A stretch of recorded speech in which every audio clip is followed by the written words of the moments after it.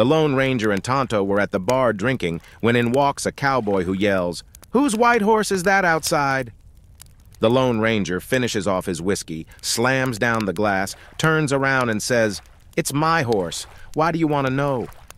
The cowboy looks at him and says, "Well, your horse is standing out there in the sun and he don't look too good." The Lone Ranger and Tonto run outside and they see that Silver is in bad shape, suffering from heat exhaustion. The Lone Ranger moves his horse into the shade and gets a bucket of water. He then pours some of the water over the horse and gives the rest to Silver to drink. It is then he notices that there isn't a breeze, so he asks Tonto if he would start running around Silver to get some air flowing and perhaps cool him down.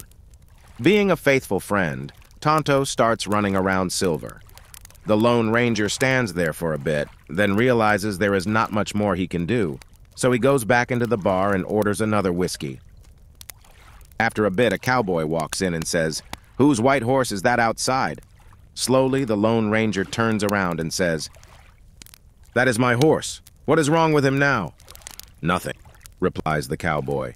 "I just wanted to let you know that you left your engine running." Hit the like and follow buttons for more jokes like this one.